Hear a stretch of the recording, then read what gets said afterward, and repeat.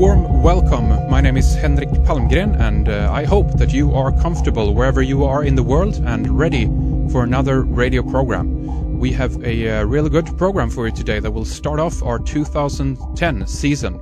We have comparative mythologist, author and teacher John Lash with us on the line. He's behind the website metahistory.org, where a lot of the world's myths, legend and Gnostic teachings are collected and discussed. I'm sure that you've listened to our past programs that we've done with John. If not, I recommend that you go into our archive and tune in. As you might know, John is the author of Not in His Image, Gnostic Vision, Sacred Ecology, and the Future of Belief. We have some very interesting topics lined up for today's program. We are going to talk about basically the mysteries, Gnosticism and mystery schools, and also connect this with the globalist elite. From many camps around the alternative research, we often hear that the elite are steeped, as it were, in the mystery religions, that they practice occult and sometimes even pagan rituals. The question, of course, is this true? Can this be specified further? And this is what we're going to begin to talk about with John here today. And then later on in our second hour, we are going to talk more about what the Gnostics did to protect their tradition and how they actually planted something in the minds of the mind control freaks that control our world today. And this is something that John elaborates on, actually will sabotage their plans, basically. This is actually related to the immediate future as well, if you will, then the 2012 date. So we have a full set of topics here to discuss further on today. So with that, I'd like to say welcome back to Red Ice Radio, John Lash, and thank you for coming on the program again. Well, thank you for inviting me. It's a pleasure to be with you, as always. I think it would be really good if we can set the stage a little bit, as it were, first here, John, and address the presentations that you've done on the mysteries, Gnosticism as well. This is something that you wrote about, of course, in your book, Not in His Image, and then, of course, we can go further into this and connecting it with your views on the global elite, basically where things are heading, and some of the, I guess, then misconceptions about their involvement with the mysteries, these illuminated societies and their use of the occult and Gnosticism. So, if you will, John, tell us a little bit about the mysteries and what you mean with the mysteries in regards to your writing and research, John. Well, the mysteries, as you know, have been one of the primary subjects of my work. Certainly, my book, Not in His Image, contains more information and elaboration about the nature of the mysteries, their origin, the practices that were done in them, and so forth, than any other book, to my knowledge.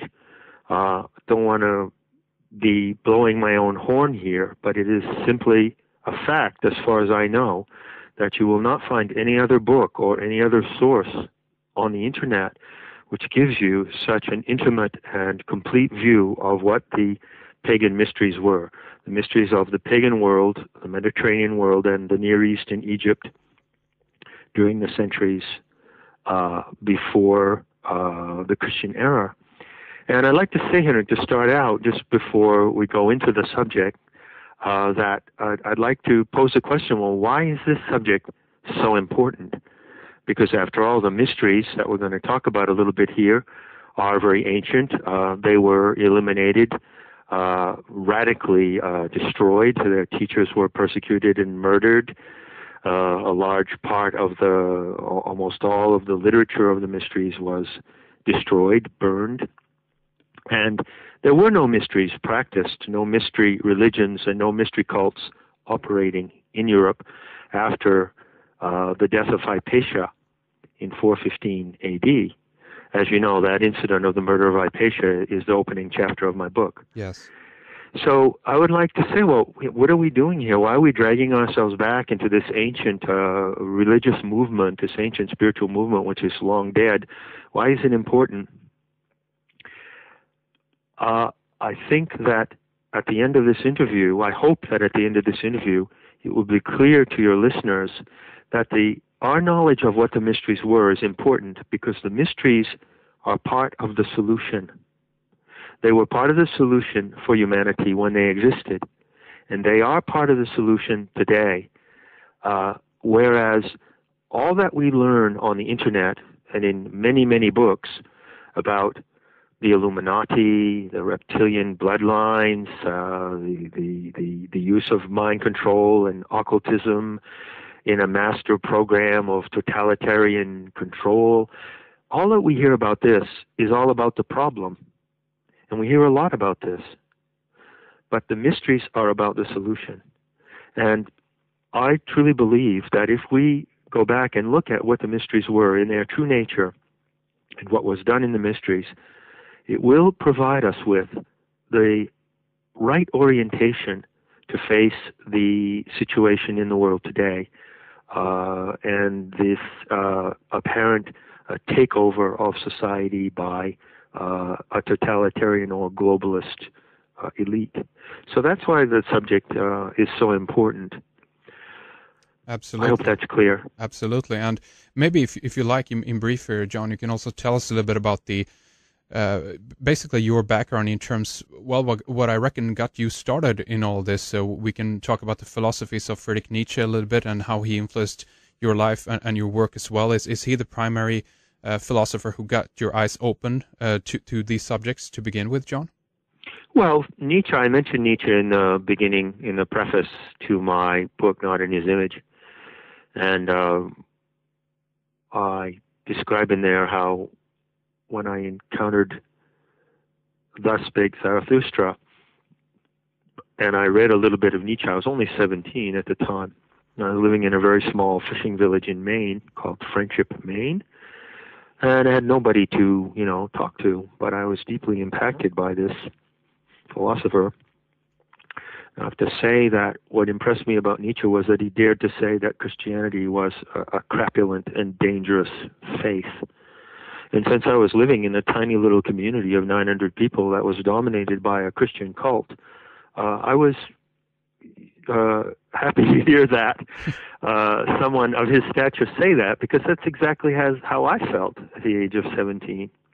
And so the way that I have followed Nietzsche and attempted to complete his work is in his critique of Christianity. Because he didn't really critique Christianity very well. He only pointed out a couple of things about it. And I vowed when I read Nietzsche that I would carry that critique to its final conclusion, which is what I do. And I want to point out that I have nothing against Christians as people. I've lived with Christians. I've known many of them all my life. I'm talking about the belief system and the ideology of Christianity. I'm talking about a belief system. I'm not talking about flesh and blood people. I do not hate Christians. But I do despise the belief system that has established itself in the world as Christianity. And as you know, I have analyzed that belief system at length. I call it salvationism. And it's a salvationist faith. And I truly believe that this salvationist faith is a toxic ideology. It's a pathological and psychotic outbreak of the human mind, and it's very dangerous for our species. So it was Nietzsche that initially put me on that path of, gave me the boost, you could say, to make my critique of Christianity, which you'll find in Not in His Image. But as far as the mysteries are concerned, that's a different story. Nietzsche didn't write anything about the mysteries, and it was not through Nietzsche that I got turned in that direction. But there's one thing in Nietzsche that kind of a little bit dovetails with this idea as well. I mean, he wrote about the concept of the Superman, for instance, and, right. And the Nazis have been, blamed for adopting this idea a little bit as well, and they were also, from their point of view, then steeped in the occult and have occult roots and so forth. And that this spawned this murderous, volatile political philosophy, pretty much. Can you talk a little bit about that? Sure. First of all, I want to say that I do not adopt or endorse Nietzsche's concept of the Superman in the sense of any kind of fascist or authoritarian super race theory or master race theory. Absolutely do not endorse it at all. I think it's despicable. And I have no interest in that. And I did not pick up that element in Nietzsche. I did not take Nietzsche's writings about the Superman in that direction. There are a number of key claims that are made about the mysteries and Gnostics in connection with the mysteries that really need to be corrected. And one of these is the claim of deification,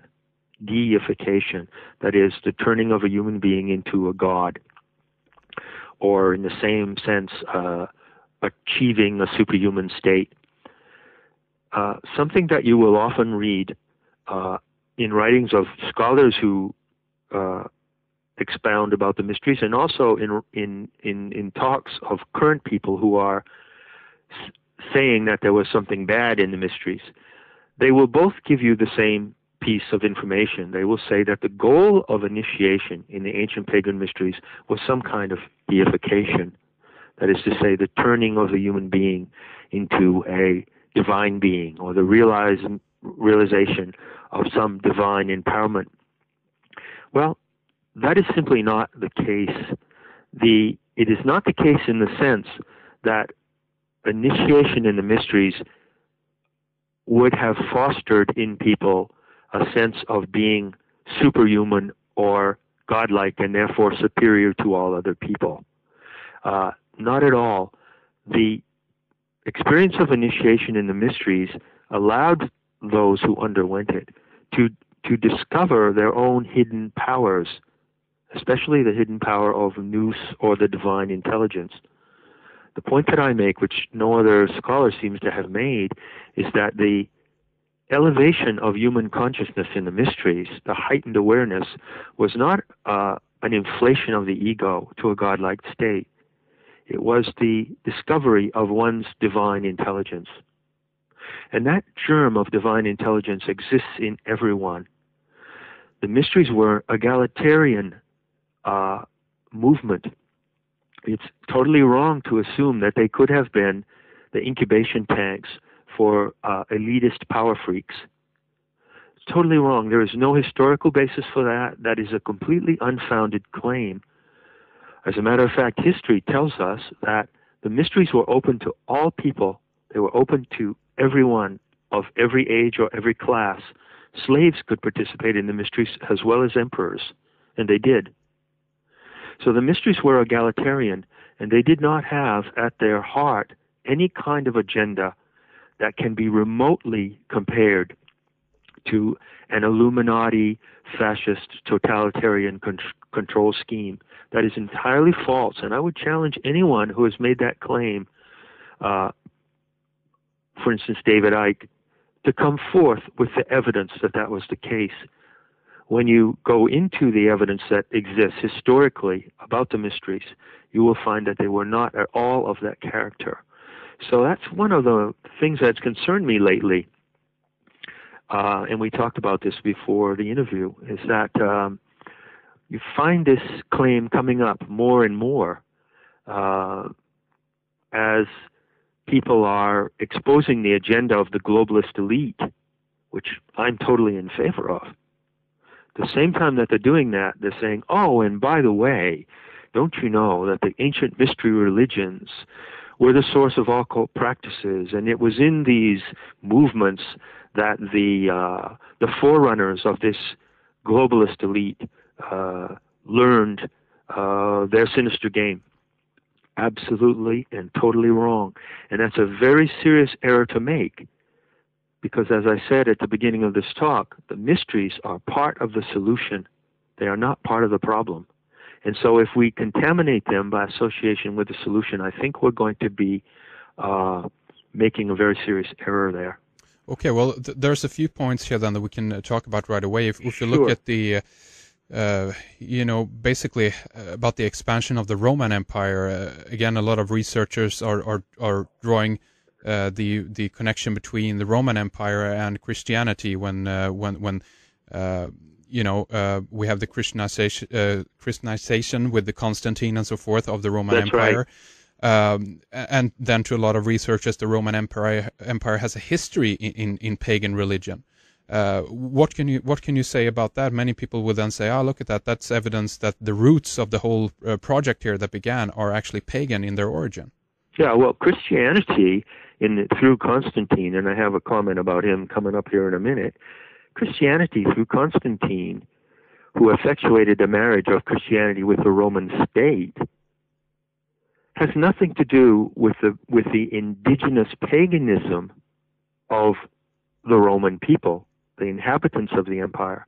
The inhabitants of the Roman Empire were many different nationalities: Italian, Spanish, or Iberian, Greek, even the Brythonic peoples of the British Isles, as you know, came under the Roman Empire. The Roman Empire was a vast organization, but the populace of the Roman Empire were pagans. And when Constantine, was the first Christian emperor, right? Constantine was about as much of a Christian as George Bush, Yeah. That's the kind of Christian he was. Even his official historian, Eusebius, said of Constantine that he wasn't sure that his conversion was an act, a political act, or whether it was genuine. Right. But in any case, it had to be portrayed as genuine because you have to write a good story about the people who are in power. I mean, even the historian who gave us that story of Constantine's conversion is admitting bald-facedly how phony it was. The purpose of that story was so that there would be a nice, pretty conversion story to convince people that there was something authentic at the basis of the marriage of the Roman military empire and Christianity. The Roman military empire merged with Christianity to become the Holy Roman Empire. But the paganism, the indigenous paganism of the people who lived under the Roman Empire, did not merge with Christianity at all. So you have to make that distinction. And do you think it's therefore today that we have a lot of the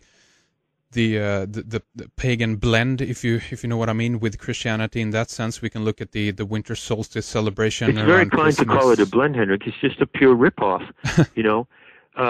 One remark that I found quite alarming occurs in the beginning of this film called Esoteric Agenda, which is an expose in some respects of the Codex Alimentarius.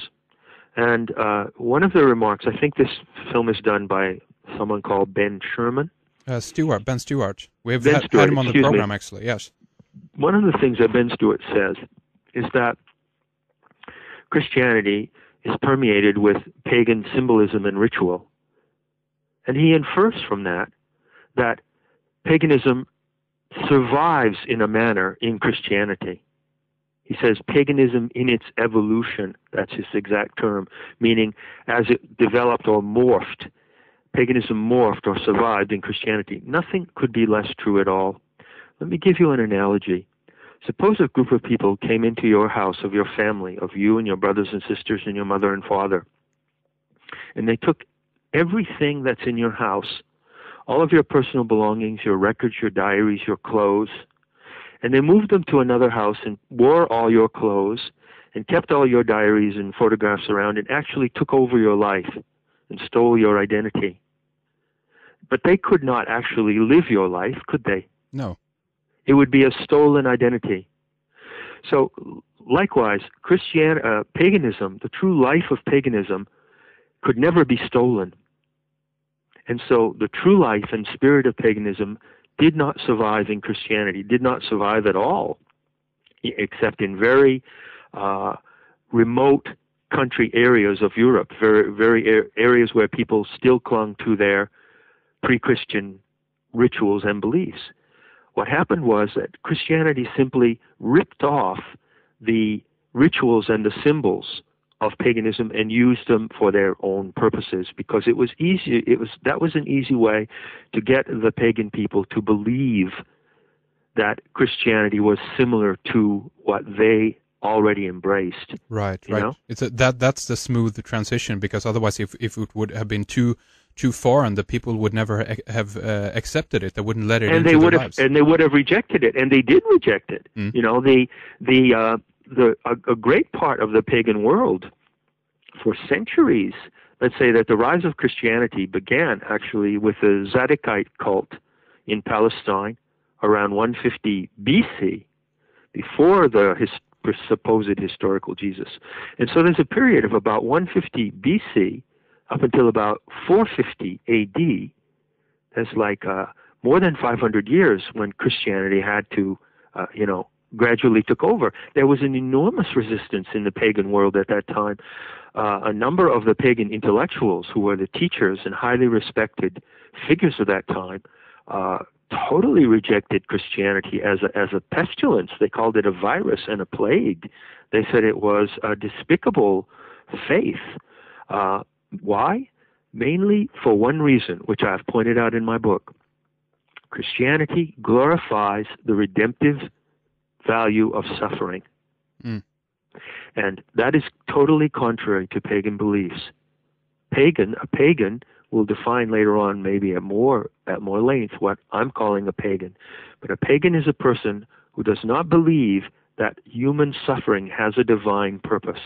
That is a very perverted idea from a pagan point of view. So there's great resistance to this belief system of Christianity and to the supernaturalism of the Messiah. There's no Messiah in any pagan religions. There's no equivalent to the Messiah. And I have to say that, unfortunately, some comparative mythologists, apart from myself, who are highly respected in this world, have led people to believe that, the Christian Messiah, Jesus Christ the Messiah, is similar to other figures in pagan religion or pagan culture, such as Balder in Norse myth or Angus in Celtic myth. This is a false parallel. The supernatural Messiah, whose suffering has supreme magical value of saving the world, is unique to the belief system of Christianity. And pagan people would not have that belief. They would not have accepted that belief if it wasn't put over on them in a very clever way. And one of the clever ways was to say, well, we're going to adopt, don't resist us, because we're going to adopt your symbols and rituals. And you'll see, we'll just use them in our way, but it'll really be the same game. And it wasn't the same game at all. And at the very same time that the early Christians in Europe adopted and co-opted pagan symbols and rituals, they were ferociously busy eliminating the pagan tradition of books and learning and destroying the mystery centers and persecuting the leaders of those centers. So they played that double game. Well, that's a good point. I wanted to ask you about that then, if you believe it's true that the Roman Empire and through them and through the military empire that you mentioned, basically they started the execution of the Gnostic people. They killed people who had the knowledge from the ancient world, and in one sense they might have extracted it for themselves, or it might have been lost, as it claimed in many texts and so forth, that the literature and so forth was burned and all was lost. I still think that some amount of that knowledge was taken into the top echelons within the Roman Empire, but that's difficult to say. But basically, would you say that they started the execution of the learned elders, as it were? Well, they certainly did, and there is historical evidence of that. And the might of the Roman Empire, once the empire was turned, but was united with the new religion, some of it was directed toward the persecution of paganism. Paganism and pagan rituals and beliefs were ruled forbidden on penalty of death already around 385 AD. And why would you need to do that? Yeah. But ask this question: anybody out there who believes that Christianity was originally, or in any sense still is, a religion of love, then wouldn't you say that coexistence is essential to love? Yeah, of course. That coexistence would be one of the first proofs of love. That if you carry love in your heart and you carry love in your relation to other human beings, that you would show them an attitude of coexistence. Isn't that reasonable? Well, when you look at the historical record, there is absolutely no record of early Christian ideologues or converts wanting to coexist with pagans or with the leaders and representatives of the mystery schools. They did everything they could to eliminate them, and in many cases, Henrik, they didn't need the force of the military force of the Roman Emperor to do that. The monks, who were early monks, who were created to who were converted to Christianity, were like stormtroopers. And one historian describing the takeover of Egypt by Christianity actually uses that term. Says that the Christian monks were so fanatical they were like stormtroopers. They went into the ancient sanctuaries of mystery knowledge in Egypt, the temples of Luxor, the temples of Dendera, which is close to Nag Hammadi, and the temples of Memphis and around Cairo, and they fanatically destroyed and burned all these books. It didn't need the military to do it. The religious converts did it themselves. And the history of the rise of Christianity is the history of a cultural genocide of an enormous magnitude. And one of the reasons why we have lost our way in this world and why we have become a species that can be manipulated and controlled by a small psychotic group of our own members is because the mysteries and the wisdom in the mysteries was destroyed, and we lost the foundation of our species vision. This, as you know, you've read my book. This is the story that I tell in my book. And in one way, the warring monks that you mentioned, we can tie these in together with the Knights Templar, then, and the Knights of Malta, and these various group who were performing during the Crusades as well. But there are earlier versions of this as well.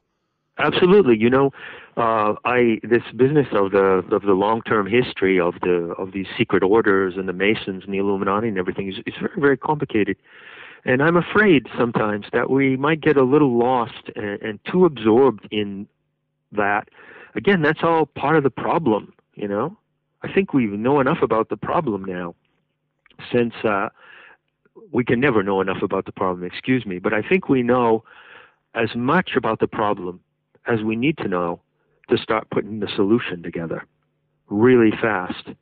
And one of the things that I would say is that whenever you have military orders and secret orders, you're not talking about the mysteries or anything derived from them. The mysteries were not like that.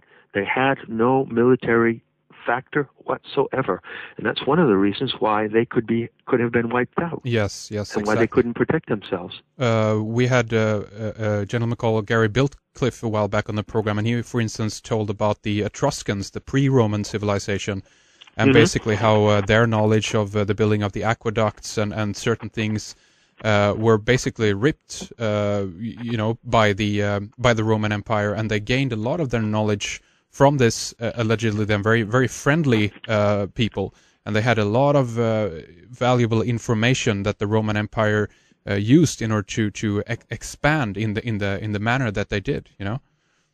Oh, totally. The Etruscans were an indigenous people of Italy who generously and freely gave to the foundations of Roman culture, and then they were, of course, eliminated when they had given what they had to give, and they didn't fit into the particular power structure that the Romans were creating in that time and setting.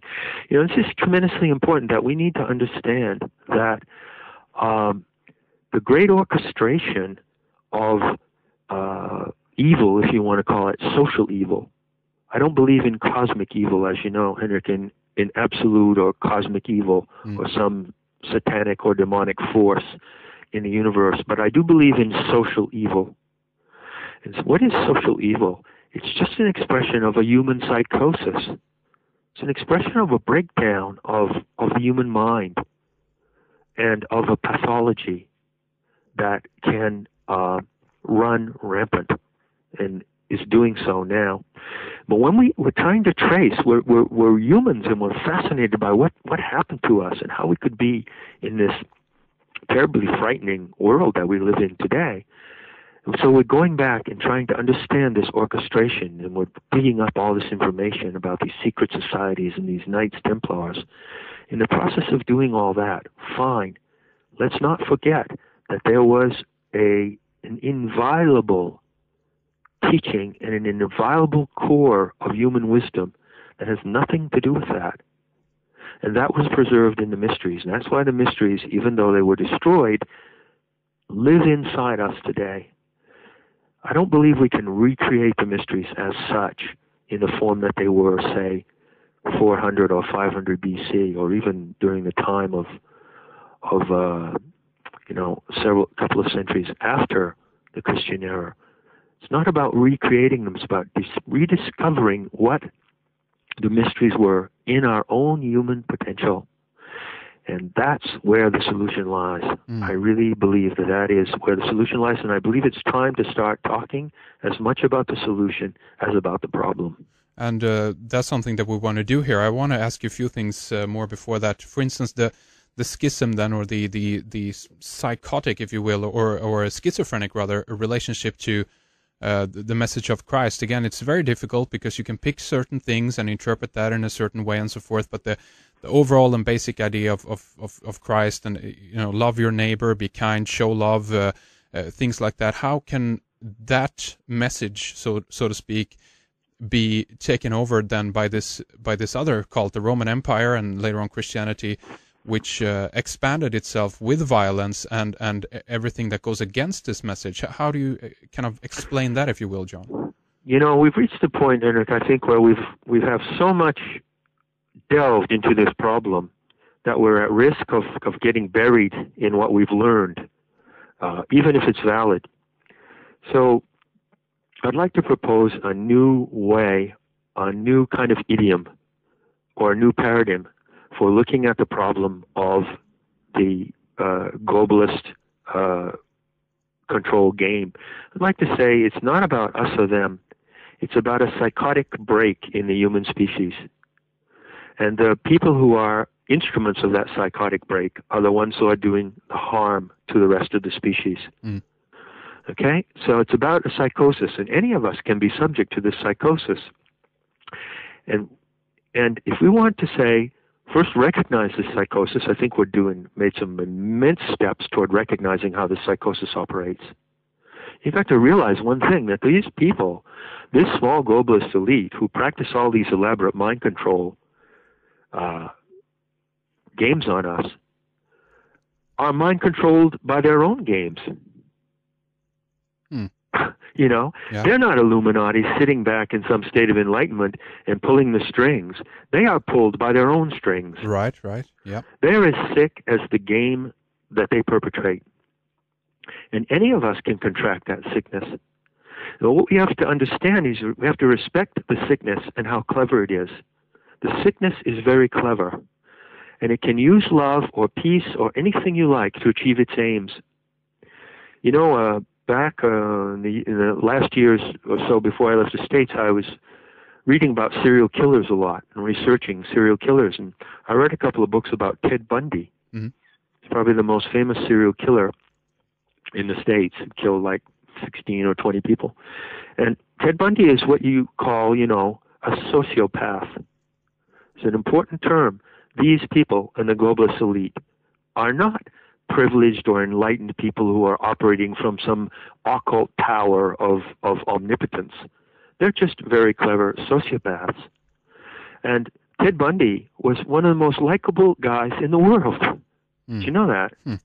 He was charming, and when a certain place, I think it was in Florida, became very alarmed because a couple of college girls had been murdered by Ted Bundy. No, I think it was in Washington State.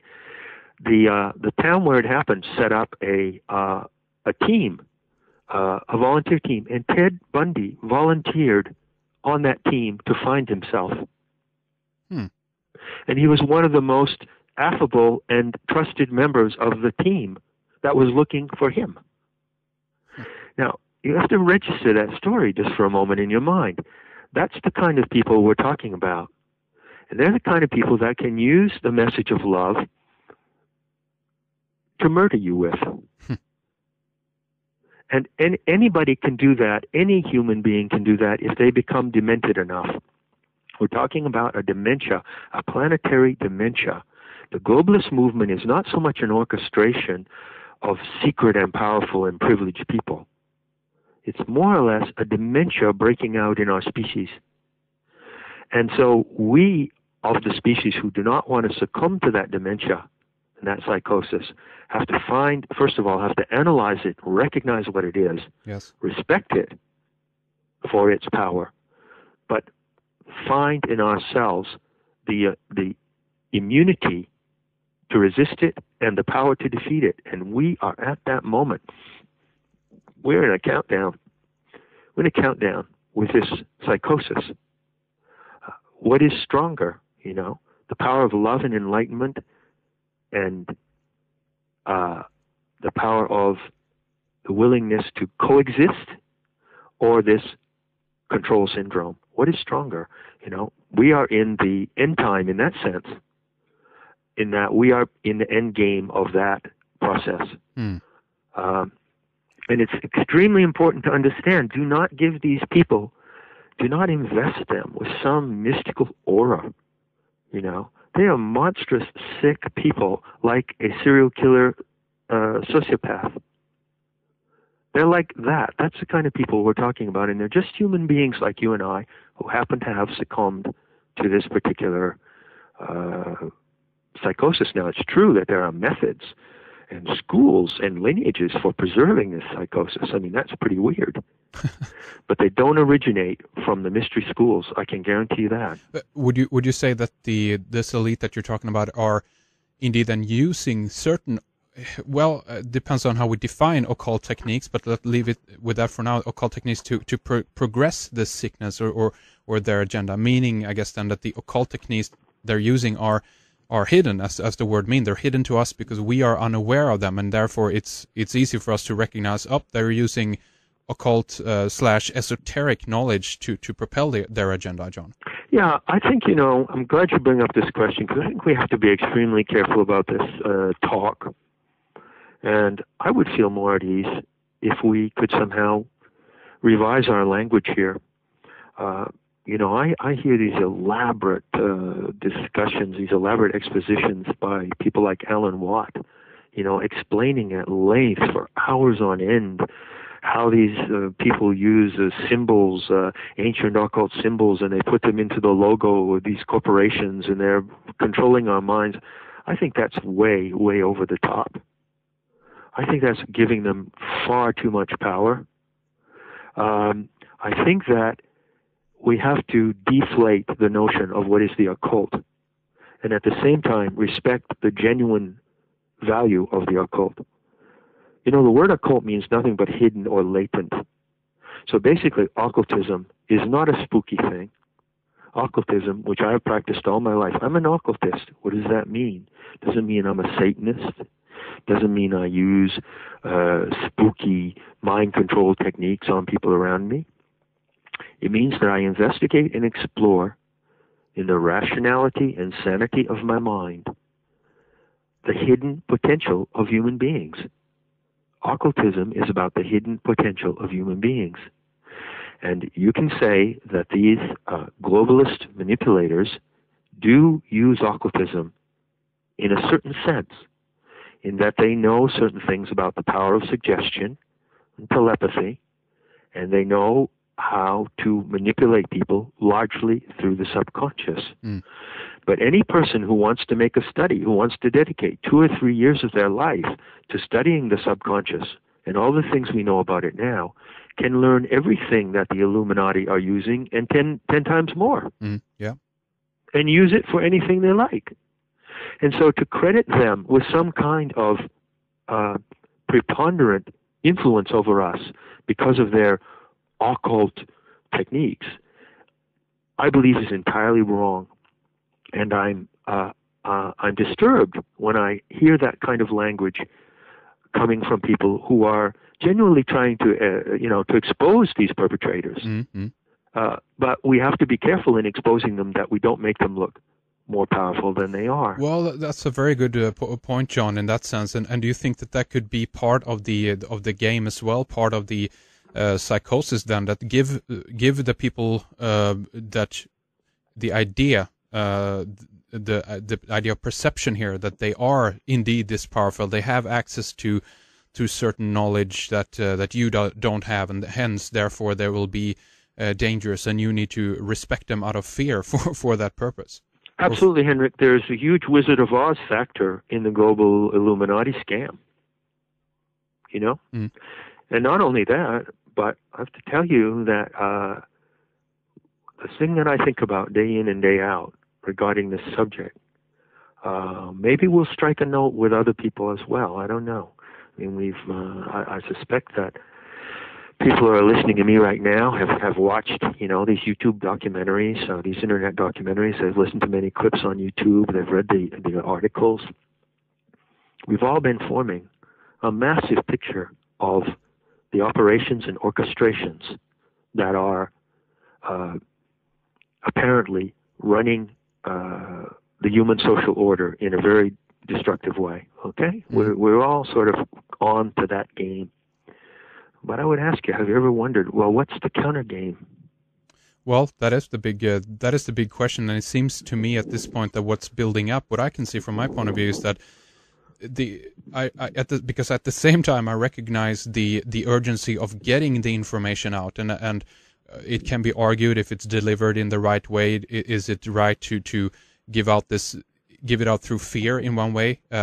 We have the method of scaring people so they awake in one way, if you know what I mean. You have to. That's right. That's right. Really shake people up, in that sense. And fear can have a positive value if it's delivered in the right dose and in a balanced way with this information. Yes.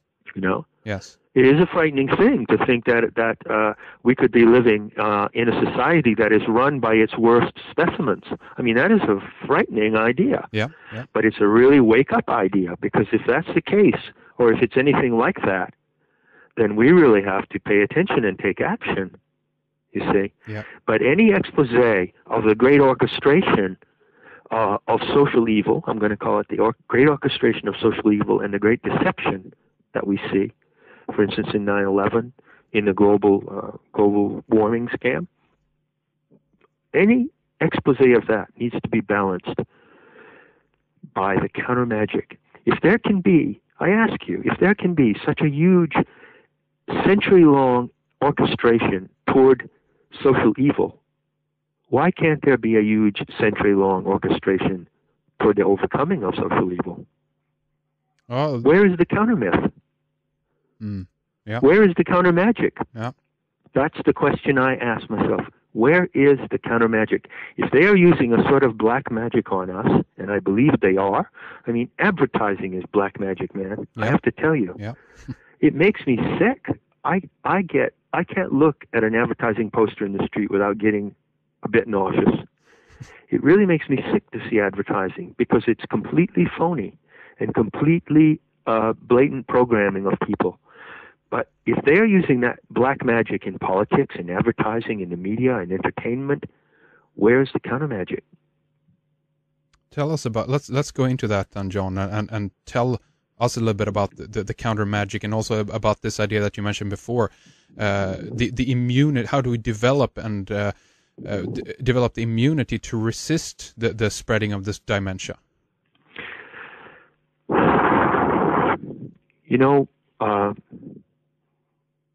It's been difficult for me to present what I know, because I really don't have any ego invested in it. I don't want to be a cult leader. I don't want to be necessarily famous or recognized or anything. But I do believe that my recovery of the Sophia myths of the ancient mysteries and my disclosure of the practices in those mysteries is a unique piece of information. And I'm sorry that I have to say that myself, but I do have to point that out. As far as I know, it's unique. No one else is talking about this in this particular way. You know that there's been tremendous amount of things written about the Nag Hammadi writings in Coptic that were found in December 1945 in Egypt. I was born in December 1945, and I may have been born in the very week that those documents were discovered. And I have spent a great deal of my time recovering the mystery knowledge in those documents. Well, you can read many books by other scholars about Nag Hammadi. You won't find anything like what John Lash is saying. That bothers me a little because I don't want to appear to ask people to see me as special, but at the same time, I do believe that what I have been developing is very special indeed. Why so? I'll give you two reasons, and this is by way of answering your question about immunity and beyond immunity, about overcoming this black magic on the planet. The practice of the ancient mysteries, of the ancient pagan mysteries, was based on a story, the myth of the goddess Sophia, or the Aeon Sophia, to use a Gnostic term. I'm a comparative mythologist. I've looked at myths from all over the world. I've analyzed every creation myth that you can think of, from the Aboriginal creation myths to the ancient Greek mythology, Japanese, the Hopi, the Inuit, you name it. I tell you, on my best professional opinion, there is no myth of planetary evolution that explains the origin of the human species, explains our relation to the earth, the nature of the earth, the divinity of the earth, the divine powers invested in us, the risk of archontic or deviant powers, that is to say, the risk of a psychosis or schizophrenia within our own species. All of these elements are uniquely described in one story, the story of the goddess Sophia, and not in any other myth. I've elaborated that story in my book and on the website. People can go and read it. It's a story. It's a myth. Why is it so important? First of all, because it's a myth of that actually describes planetary evolution. It's not a myth in the sense of a fiction or invention. It's a myth that is a poetic and mythological rendition of certain events. And the mysteries were guided by this myth. People taught this myth and shared this myth, and it was the foundation of their whole vision of life. And I believe that this myth is the planetary myth that our species needs in order to pull itself together and to understand its own and realize its own empowerment. The second thing about the mysteries that I have disclosed in my book is what the method of the mysteries was. You know, if you read ancient accounts about the mysteries, one of the things that they say, ancient scholars say this, and also certain modern scholars, such as G.R.S. Mead, who was a theosophist at the beginning of the 20th century, the initiates of the mysteries were the great teachers and educators of humankind. Now just think about that for a moment. I would like to ask you, if anyone thinks that the current representatives of the globalist / Illuminati control freak cult derived out of the mysteries, then I would ask you, would you consider these people to be great educators and teachers of mankind? Well, in one sense, I would say yes, actually. How so? Depending on how you view it, of course, but I also recognize in the process of these orders and the global elite that are in charge right now, I recognize the problem that they potentially are behind the dumbing down, if you will, of humanity, but also their presence and their actions today spawns people to, or urges people to rise up. You know, it draws something out of us. Without them, the question is if we would have been in the awakening process. A lot of us are in the process. A lot of people still have to go through it. If you go out and ask people on the street, the majority don't even know about all of this stuff that we're discussing today, John. But if we're talking about this, the few people are at least beginning in the process of awakening to this reality, then I can see that they are also playing a role in all of this, if you follow my line of thinking there. Well, they play an adversarial role. I would agree with that. Yes. The challenge that they present to us forces us to educate ourselves and to wake up. Yeah. You know? Yeah. But they cannot in any way be compared to the initiates of the mysteries who were truly educators. They taught people to read and write. They taught the sciences and the arts.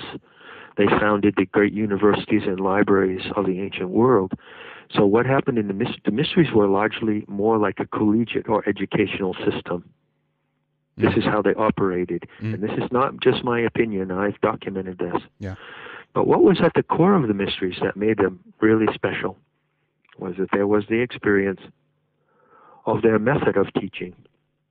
And that I've called that instruction by the light. So the ultimate secret of the mysteries that they were people who were initiated were not allowed to discuss publicly was this experience of the light, or the organic light, as I call it. And that experience was the inviolable core of the mysteries. And that was how the mystery initiates themselves acquired their higher knowledge. It was through the encountering the organic light that they were able to realize their own godlike potential, that is the divine intelligence in us, in everywhere in nature. It's in the snails, it's in the clouds, but it's in us in a particular way. And they realized the divine intelligence in us without becoming inflated into thinking that they were gods on earth, or that they could control the world through some kind of godlike posturing, you see? And it's difficult to convey, perhaps, the sanctity of that experience. If you want to think that there's one thing in human experience that could never be perverted or violated, then that is it. And if you go to metahistory and you read, go to Lydia's Well and read the little piece called Lydia's Vow, you see how Lydia, as my colleague, explains that the vow to not describe this light as I'm describing it to you now, and I can describe it in more detail. The vow to not describe it was a way to protect that experience. But those initiates knew that at a certain time in the future it would be necessary to come out and say openly and publicly what the organic light is and how that experience is accessible to every person on earth. That is the most intimate form, the most intimate access we can have to the divinity of the earth itself, because that light is actually the emanation of the goddess Sophia. It is her pure emanation as a divine being. And it is something very specific and particular. It's not like anything else. It's a unique phenomenon to be encountered in a heightened state.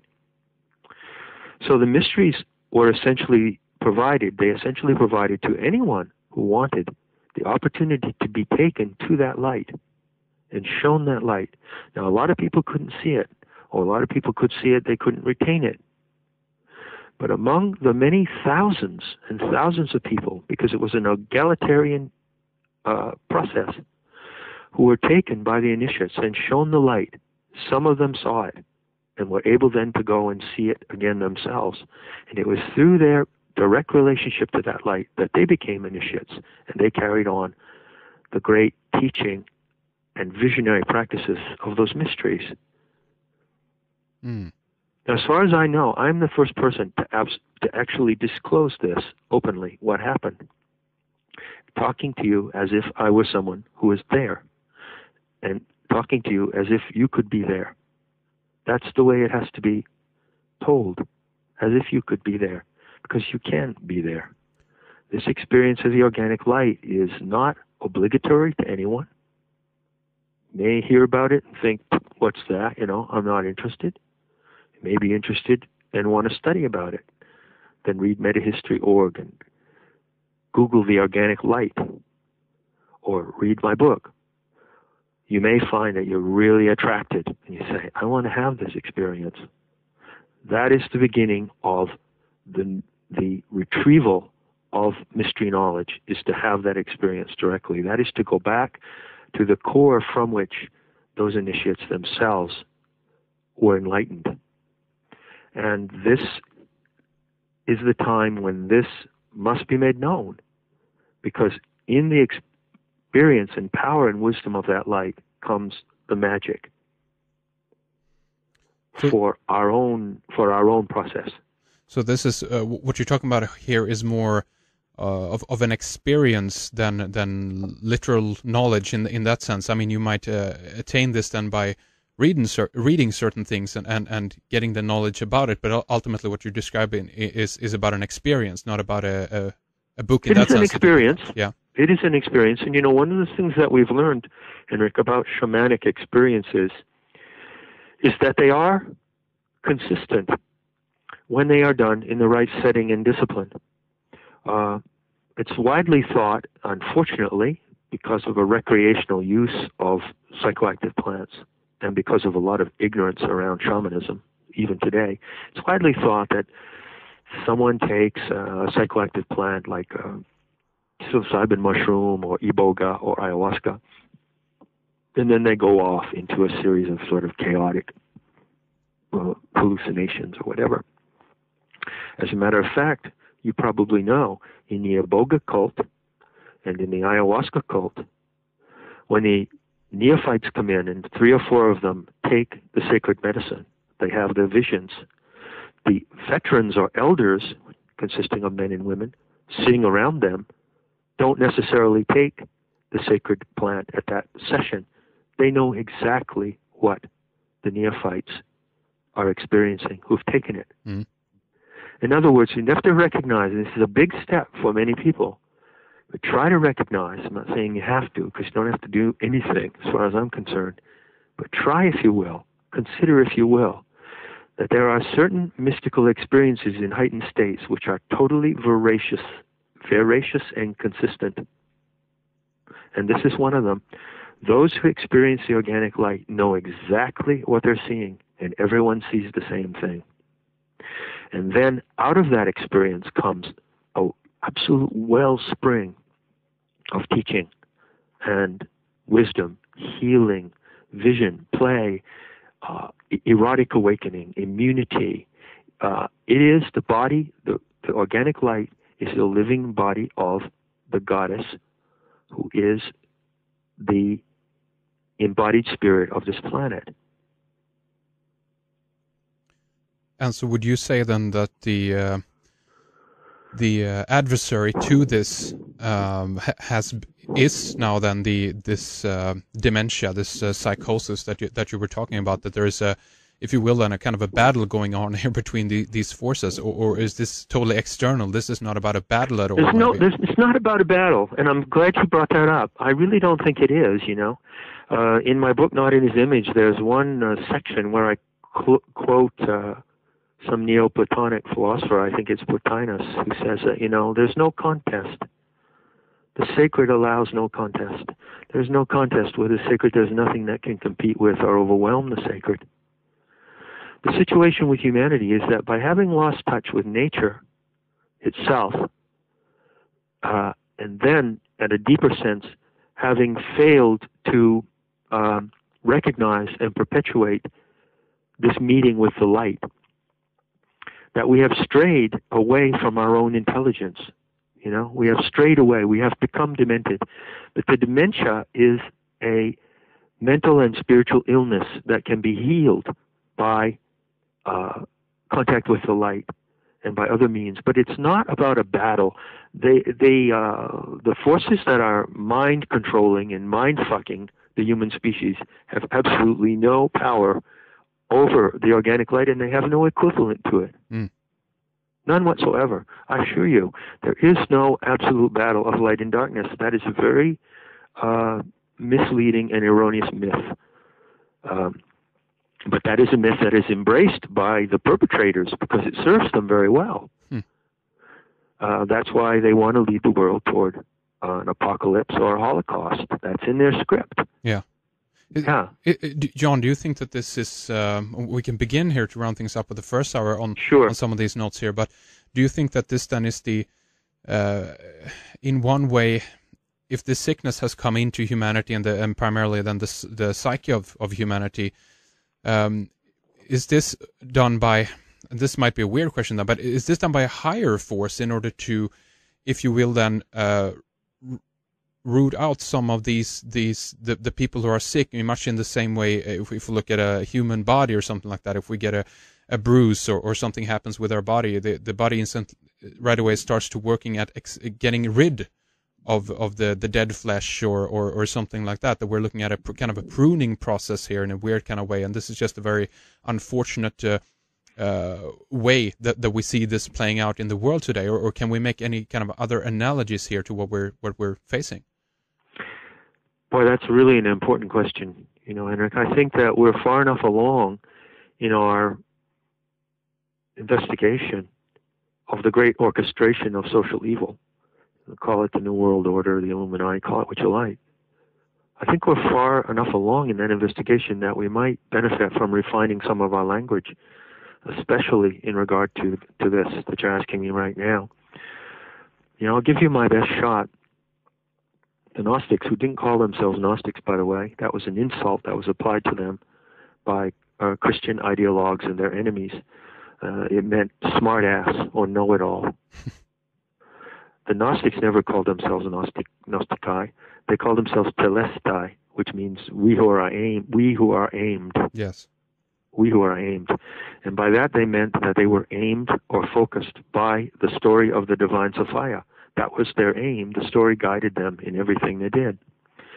Now, the Gnostics warned about what they called plane being the main technique of the Archons, or mind parasites. It doesn't matter where you think these mind parasites come from. All that matters is that you would understand the nature of mental parasitism in mental and dementia. And plane means to stray. So the problem is not that there is some great divine plan of retribution here and humanity is being called. We're in this condition of dementia because we've strayed. We've strayed from the place in the evolutionary niche of nature where we can thrive. And when we stray, we become more and more demented. The pagan simply means a person of the country. Paganus is a Latin word. It means country, peasant, country dweller. Mm-hmm. Yeah. Pagans were not Satanists. They did not sacrifice babies or practice human sacrifice. Pagans did not practice human sacrifice. This is a very serious piece of disinformation. I'm not saying that instances of human sacrifice didn't occur in the ancient world. They've always occurred. The pagans were the people who had not strayed. They did not stray. They remained in their ecological and bioregional niche, and they practiced their life in a ritual sanctity and a bond with nature. As soon as we stray from that bond and that ritual observation of our life in nature, we become demented. And we are now reaching the extreme limit of that dimension. But there's no grand plan about it. Not that I see.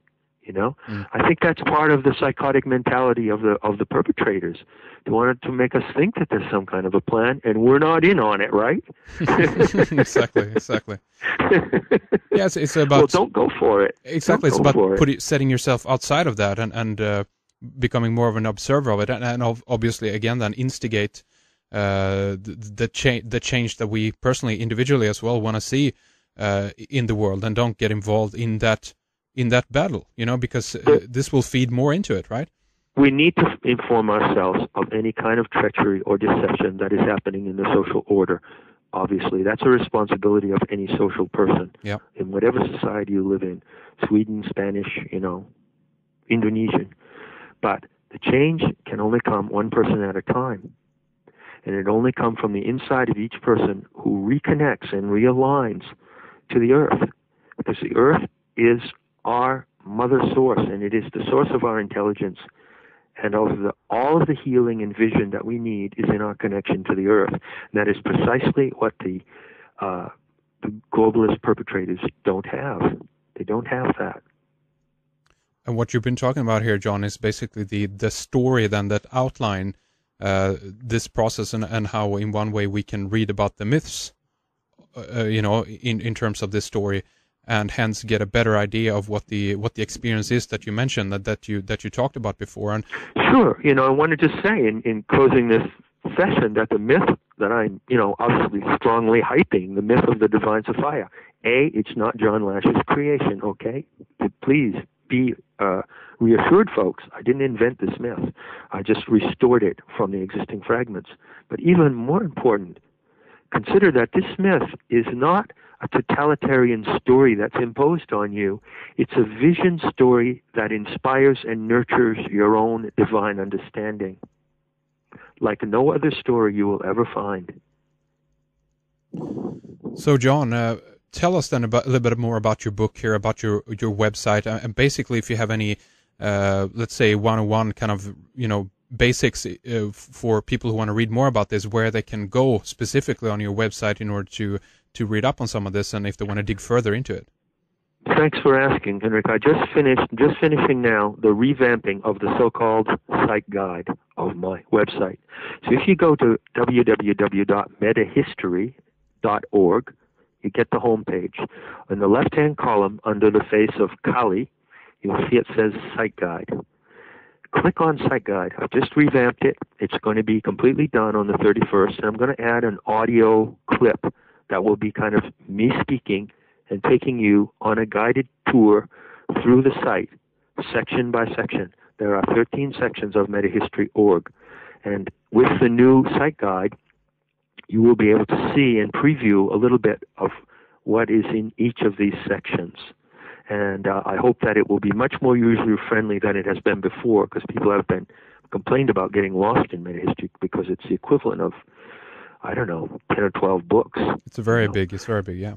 Yeah, but basically it consists of two parts. One is things to help people criticize and analyze belief systems, especially beliefs about the Messiah and superhuman powers and cosmic plans and things of that sort. And secondly, it contains the Gaia Sophia material, which is the orientation toward our connection, each individual's intimate connection with the divinity of the earth. And that's what the site is about in its totality. Very good. So please go there and just take your time to sit down. I'm going to put the audio clip on as soon as I can. Listen to me, and I'll walk you through metahistory.org, and then you can pick and choose whatever material in the site is relevant to you, what you want to dig into at this particular moment. Very good. And do you have links as well to your book up on the website, John, or do you recommend people go to Amazon for that? Yeah, there's a link to Not in His Image on the website, and you can just find it on Amazon. There's some interesting reviews on Amazon as well. Okay, very good, John. Again, the website here then, metahistory.org. We will have this linked up on redicecreations.com, so you can click through easily from there. The book is called Not in His Image, and here in the next segment here for our members, we're going to further discuss a little bit about the basically that the time is of essence here as well. This is connected with the planetary shift and that something new is on the way in. I'm going to ask John to elaborate further what his interpretation of 2012 is and much more. So I hope that you stay with us here. And same to you, John. Thank you here for the first segment. Stay with us, and we'll be back with more then after this break. That's our first hour with John Lash, and we are in for an interesting discussion in hour 2 for Red Eyes members.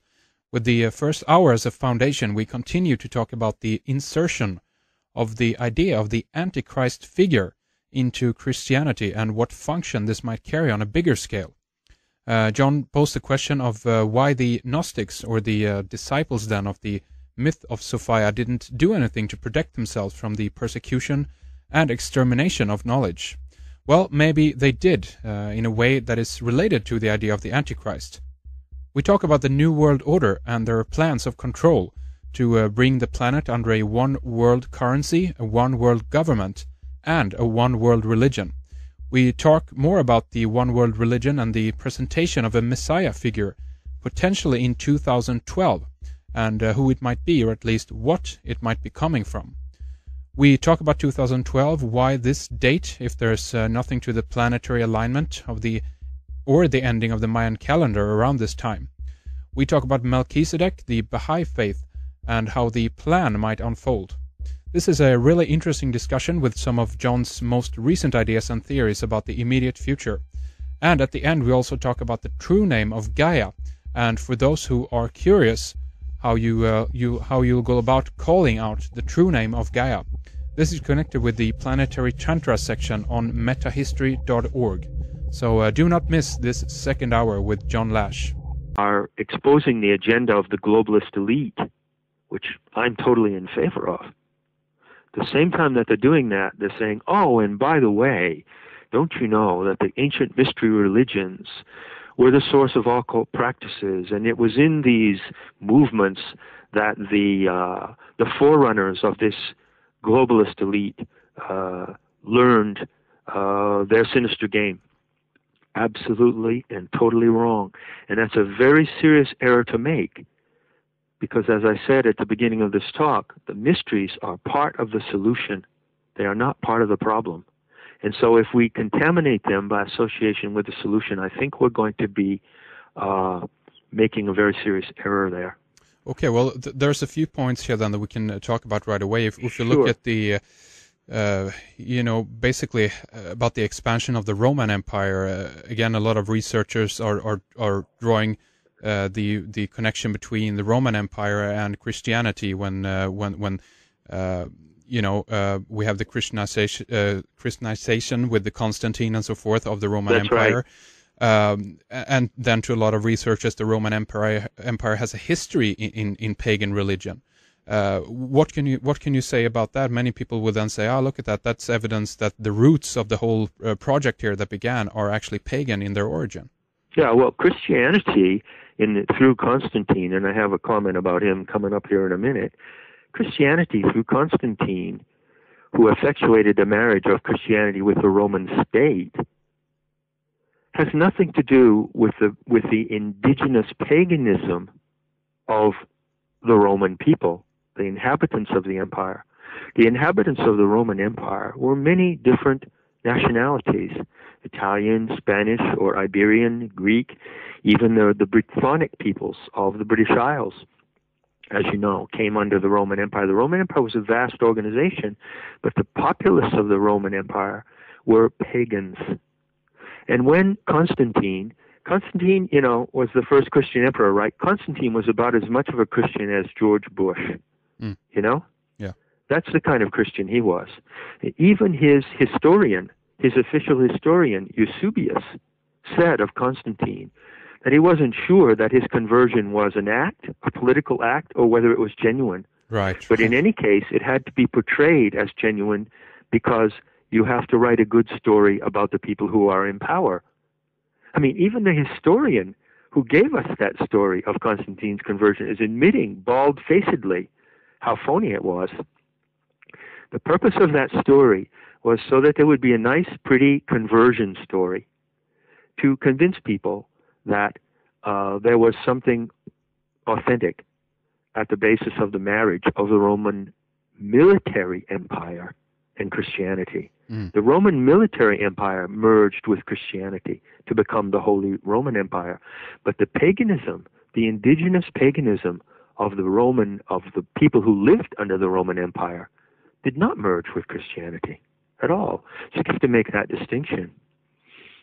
And do you think it's therefore today that we have a lot of the pagan blend, if you know what I mean, with Christianity? In that sense, we can look at the winter solstice celebration. It's very kind to call it a blend, Henrik. It's just a pure ripoff. One remark that I found quite alarming occurs in the beginning of this film called Esoteric Agenda, which is an expose in some respects of the Codex Alimentarius. And one of the remarks, I think this film is done by someone called Ben Sherman. Ben Stewart. We've had him on the program, actually, yes. One of the things that Ben Stewart says is that Christianity is permeated with pagan symbolism and ritual. And he infers from that paganism survives in a manner in Christianity. He says paganism in its evolution, that's his exact term, meaning as it developed or morphed, paganism morphed or survived in Christianity. Nothing could be less true at all. Let me give you an analogy. Suppose a group of people came into your house, of your family, of you and your brothers and sisters and your mother and father, and they took everything that's in your house, all of your personal belongings, your records, your diaries, your clothes, and they moved them to another house and wore all your clothes and kept all your diaries and photographs around and actually took over your life and stole your identity. But they could not actually live your life, could they? No. It would be a stolen identity. So, likewise, paganism, the true life of paganism, could never be stolen. And so the true life and spirit of paganism did not survive in Christianity, did not survive at all, except in very remote country areas of Europe, very areas where people still clung to their pre-Christian rituals and beliefs. What happened was that Christianity simply ripped off the rituals and the symbols of paganism and used them for their own purposes, because it was easy. That was an easy way to get the pagan people to believe that Christianity was similar to what they already embraced. Right. Know? That's the smooth transition, because otherwise, if it would have been too foreign, the people would never have accepted it. They wouldn't let it into their lives. And they would have rejected it, and they did reject it. Mm. You know, a great part of the pagan world for centuries, let's say that the rise of Christianity began actually with the Zadokite cult in Palestine around 150 BC, before the supposed historical Jesus.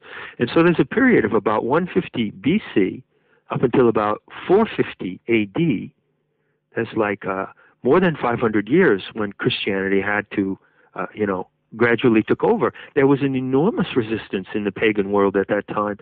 A number of the pagan intellectuals who were the teachers and highly respected figures of that time. A warm welcome. My name is Henrik Palmgren, and I hope that you are comfortable wherever you are in the world and ready for another radio program. We have a really good program for you today that will start off our 2010 season. We have comparative mythologist, author and teacher John Lash with us on the line. He's behind the website metahistory.org, where a lot of the world's myths, legend and Gnostic teachings are collected and discussed. I'm sure that you've listened to our past programs that we've done with John. If not, I recommend that you go into our archive and tune in. As you might know, John is the author of Not in His Image, Gnostic Vision, Sacred Ecology, and the Future of Belief. We have some very interesting topics lined up for today's program. We are going to talk about basically the mysteries, Gnosticism and mystery schools, and also connect this with the globalist elite. From many camps around the alternative research, we often hear that the elite are steeped, as it were, in the mystery religions, that they practice occult and sometimes even pagan rituals. The question, of course, is this true? Can this be specified further? And this is what we're going to begin to talk about with John here today. And then later on in our second hour, we are going to talk more about what the Gnostics did to protect their tradition and how they actually planted something in the minds of the mind control freaks that control our world today. And this is something that John elaborates on, actually will sabotage their plans, basically. This is actually related to the immediate future as well, if you will, then the 2012 date. So we have a full set of topics here to discuss further on today. So with that, I'd like to say welcome back to Red Ice Radio, John Lash, and thank you for coming on the program again. Well, thank you for inviting me. It's a pleasure to be with you, as always. I think it would be really good if we can set the stage a little bit, as it were, first here, John, and address the presentations that you've done on the mysteries, Gnosticism as well. This is something that you wrote about, of course, in your book, Not in His Image, and then, when, of course, we can go further into this and connecting it with your views on the global elite, basically where things are heading, and some of the, I guess, then misconceptions about their involvement with the mysteries, these illuminated societies and their use of the occult and Gnosticism. So, if you will, John, tell us a little bit about the mysteries and what you mean with the mysteries in regards to your writing and research, John. Well, the mysteries, as you know, have been one of the primary subjects of my work. Certainly, my book, Not in His Image, contains more information and elaboration about the nature of the mysteries, their origin, the practices that were done in them, and so forth, than any other book, to my knowledge.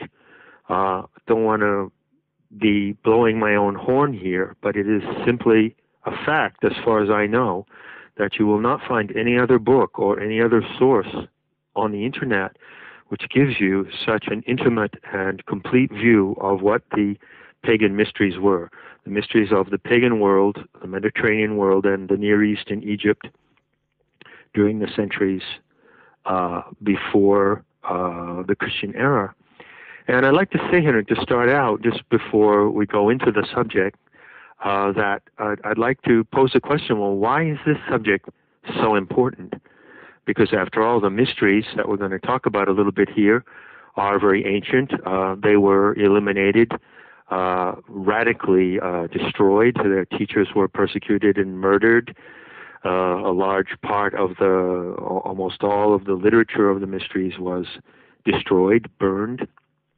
And there were no mysteries practiced, no mystery religions and no mystery cults operating in Europe after the death of Hypatia in 415 AD.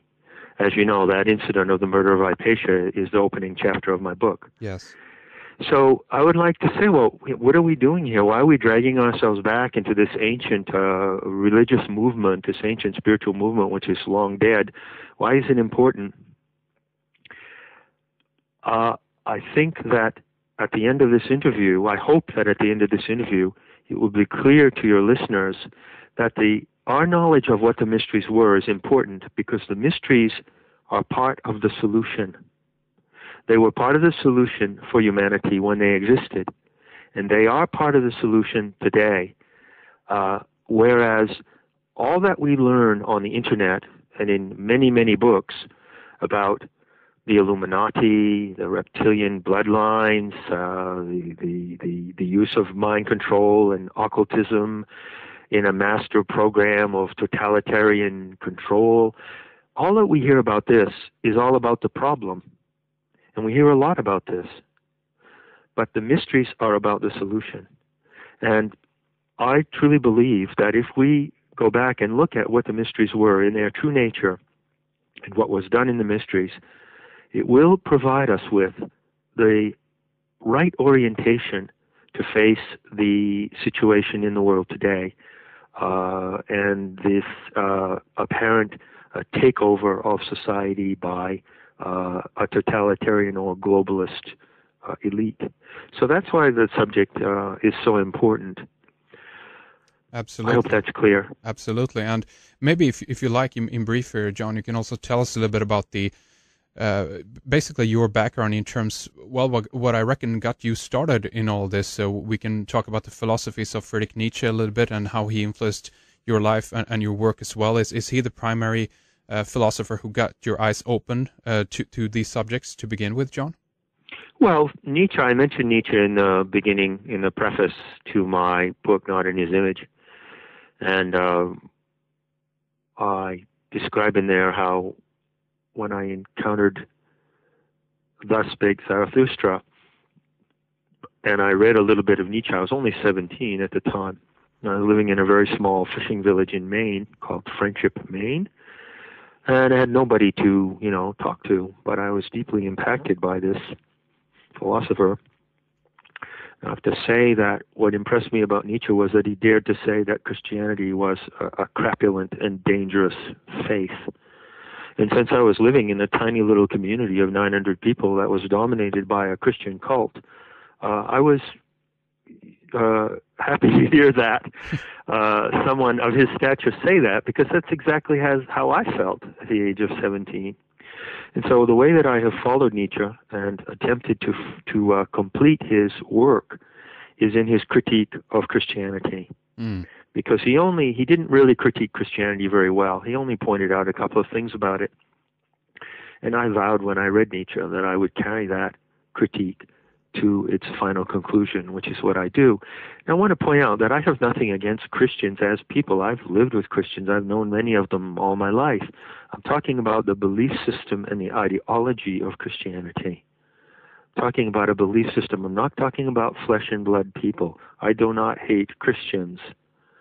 but I do despise the belief system that has established itself in the world as Christianity. And as you know, I have analyzed that belief system at length. I call it salvationism, and it's a salvationist faith. And I truly believe that this salvationist faith is a toxic ideology. It's a pathological and psychotic outbreak of the human mind, and it's very dangerous for our species. So it was Nietzsche that initially put me on that path of, gave me the boost, you could say, to make my critique of Christianity, which you'll find in Not in His Image. But as far as the mysteries are concerned, that's a different story. Nietzsche didn't write anything about the mysteries, and it was not through Nietzsche that I got turned in that direction. But there's one thing in Nietzsche that kind of a little bit dovetails with this idea as well. I mean, he wrote about the concept of the Superman, for instance, and, and the Nazis have been, blamed for adopting this idea a little bit as well, and they were also, from their point of view, then steeped in the occult and have occult roots and so forth, and that this spawned this murderous, volatile political philosophy, pretty much. Can you talk a little bit about that? Sure. First of all, I want to say that I do not adopt or endorse Nietzsche's concept of the Superman in the sense of any kind of fascist or authoritarian super race theory or master race theory. Absolutely do not endorse it at all. I think it's despicable, and I have no interest in that. And I did not pick up that element in Nietzsche. I did not take Nietzsche's writings about the Superman in that direction. There are a number of key claims that are made about the mysteries and Gnostics in connection with the mysteries that really need to be corrected. And one of these is the claim of deification, that is, the turning of a human being into a god, or in the same sense, achieving a superhuman state. Something that you will often read in writings of scholars who expound about the mysteries, and also in talks of current people who are saying that there was something bad in the mysteries. They will both give you the same piece of information. They will say that the goal of initiation in the ancient pagan mysteries was some kind of deification. That is to say, the turning of the human being into a divine being, or the realization of some divine empowerment. Well, that is simply not the case. It is not the case in the sense that initiation in the mysteries would have fostered in people a sense of being superhuman or godlike and therefore superior to all other people. Not at all.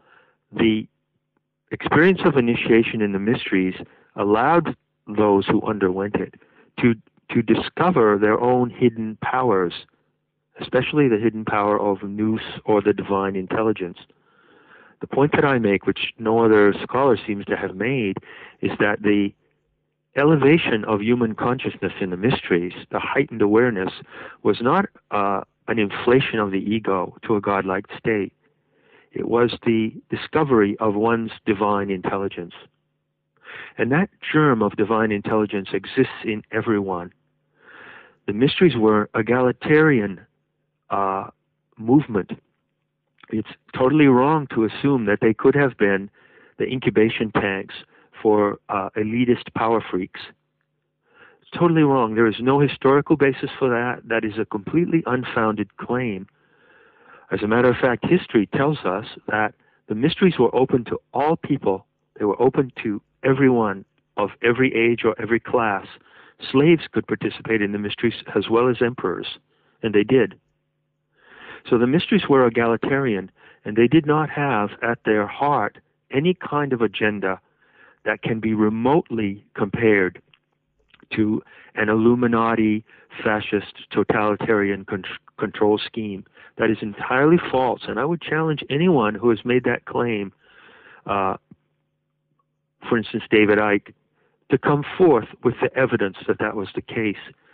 When you go into the evidence that exists historically about the mysteries, you will find that they were not at all of that character.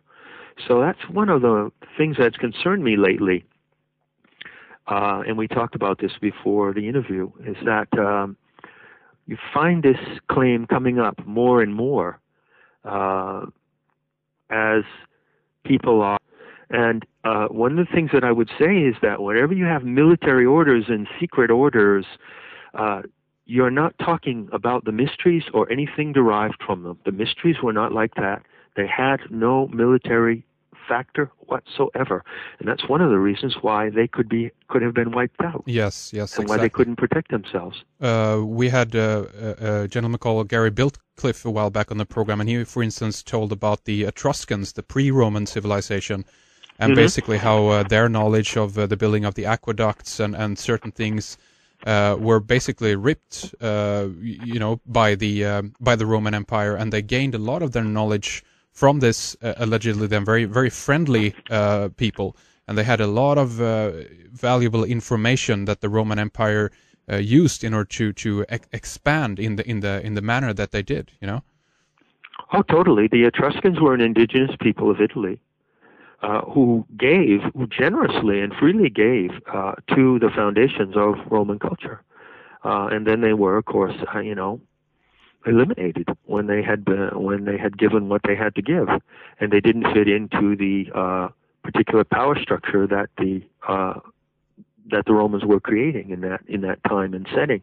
It's just tremendously important that we need to understand that the great orchestration of evil, if you want to call it social evil.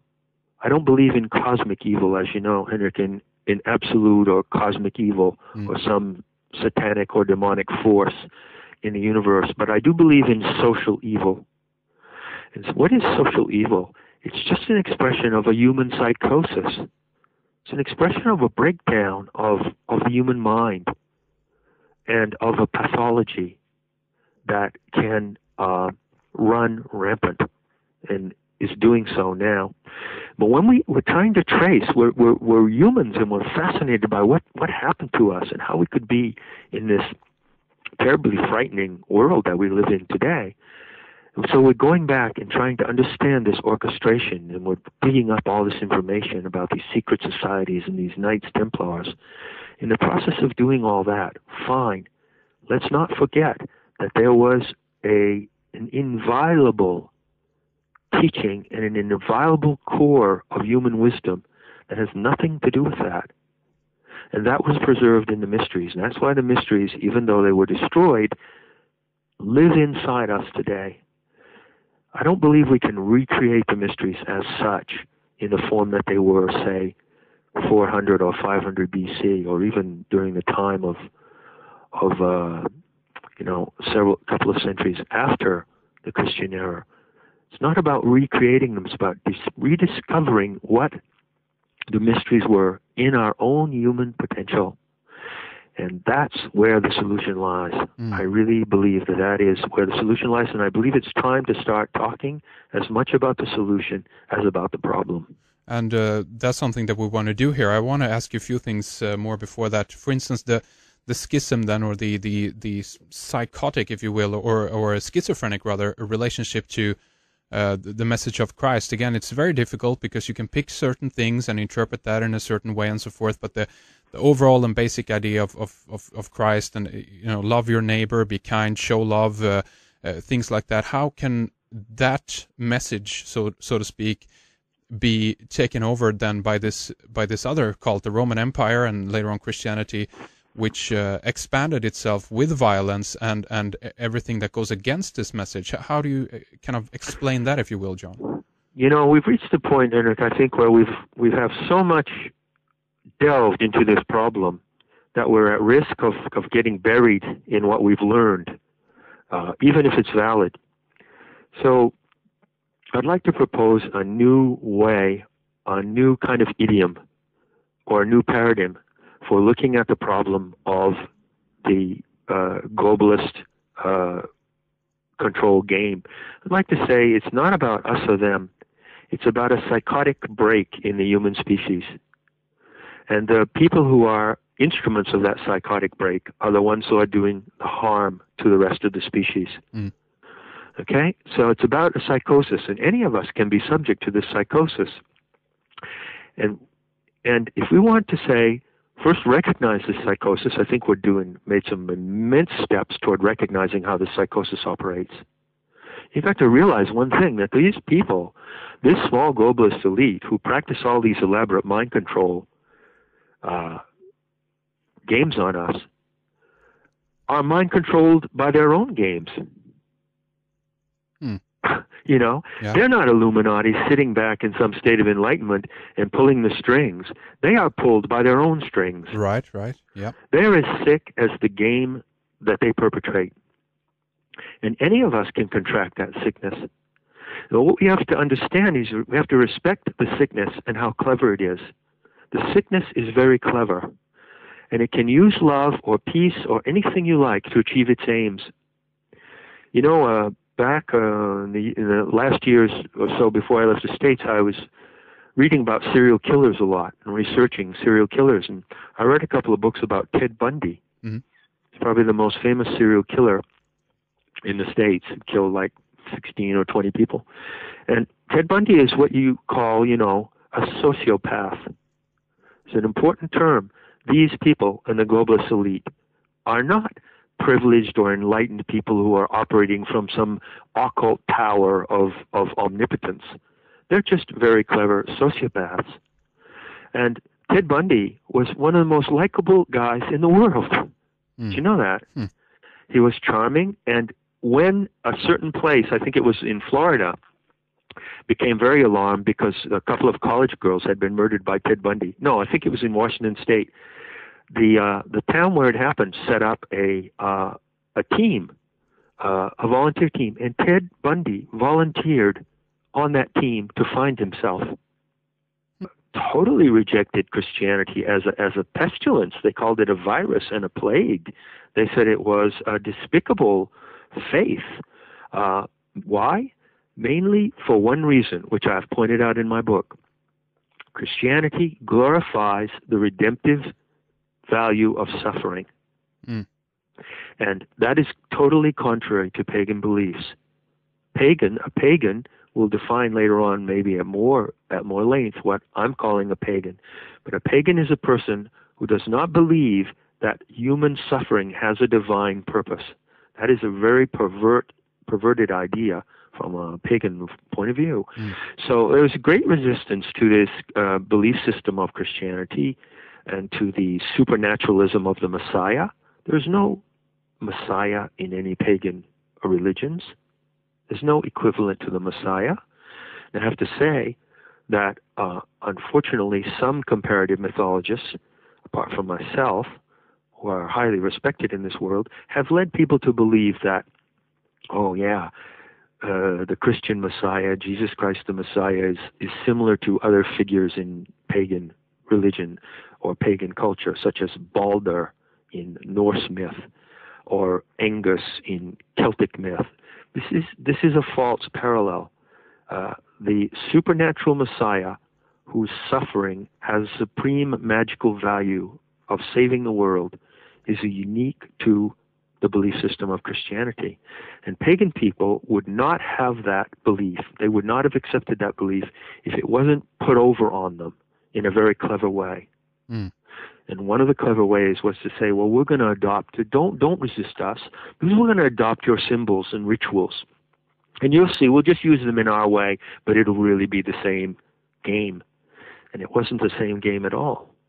And at the very same time that the early Christians in Europe adopted and co-opted pagan symbols and rituals, they were ferociously busy eliminating the pagan tradition of books and learning and destroying the mystery centers and persecuting the leaders of those centers. So they played that double game. Well, that's a good point. I wanted to ask you about that then, if you believe it's true that the Roman Empire and through them and through the military empire that you mentioned, basically they started the execution of the the Gnostic people. They killed people who had the knowledge from the ancient world, and in one sense they might have extracted it for themselves, or it might have been lost, as it claimed in many texts and so forth, that the literature and so forth was burned and all was lost. I still think that some amount of that knowledge was taken into the top echelons within the Roman Empire, but that's difficult to say. But basically, would you say that they started the execution of the learned elders, as it were? Well, they certainly did, and there is historical evidence of that.